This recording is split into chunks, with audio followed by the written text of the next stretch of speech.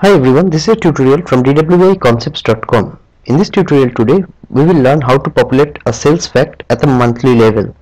Over here, in our previous example, what we saw was a fact table which was loaded on a daily basis and the granularity was on daily. Now in this case, we are going to populate the sales month fact table from the corresponding sales table which was on a daily grain, and we want to populate this table at a monthly granular level. So this kind of jobs runs on a month-end basis, and let's check the implementation in data services. So in the initialization script over here, we are using the $CDC date, which will capture the last day of extraction of this particular job based on the batch load control table. So based on the last date of month-end extraction, we are going to extract new records from the sales fact table. So over here we have used where the load date is greater than the last date of extraction. This sales fact is our source, and we are going to populate our monthly level sales fact table.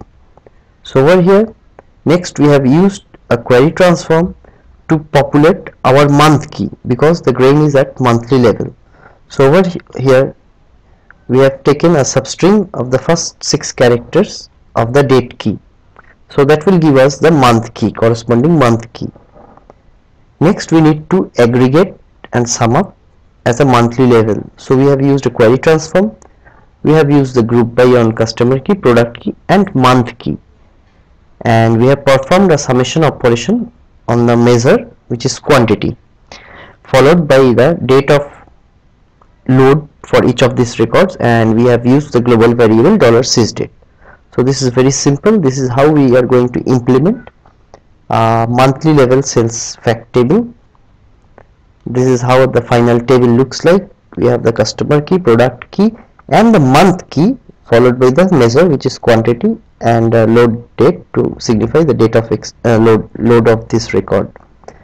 And as usual, we have performed a basic error handling using the overflow file. So in case of any rejection during loading the records, we can capture those erroneous record in the overflow file and can handle accordingly.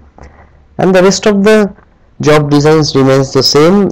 Any exceptions is being handled in the catch block, and finally we mark the status of that record in the batch load control table to success.